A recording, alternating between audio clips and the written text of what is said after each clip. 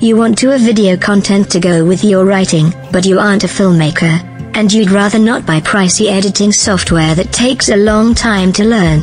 Even recording audio can be tough if you have to purchase a microphone or hire someone to do voiceover. Now there is a free solution that lets you convert your written works into entertaining and vibrant video essays. And you can do all your editing online in your browser. EasyVid Wiki Maker is a free online video editor that is easy to learn. By starting with a well-written essay, you can quickly create a full video, complete with narration and music. Articles and video presentations on many subjects have been created using Wiki Maker, including educational videos, web tutorials, and videos just for fun.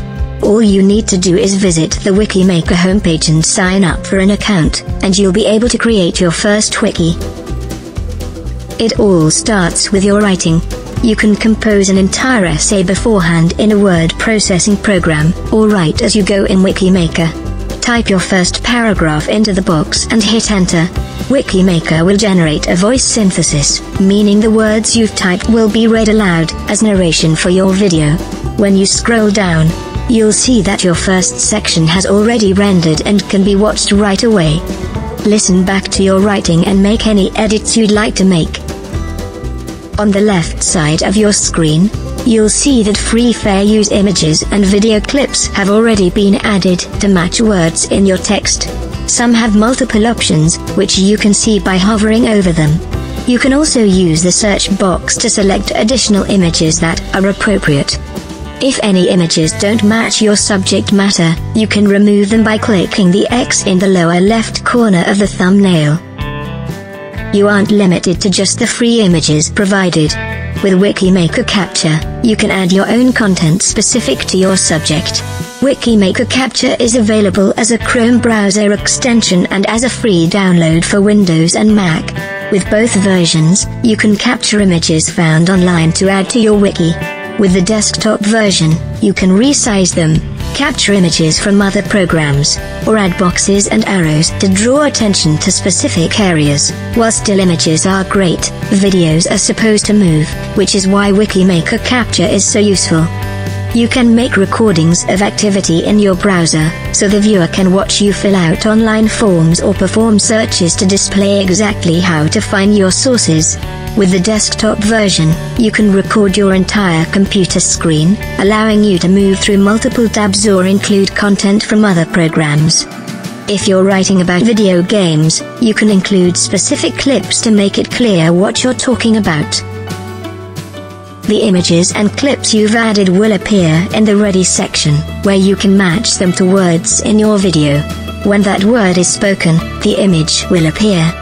And with recordings, you can choose the exact starting frame so you display only the moments you want.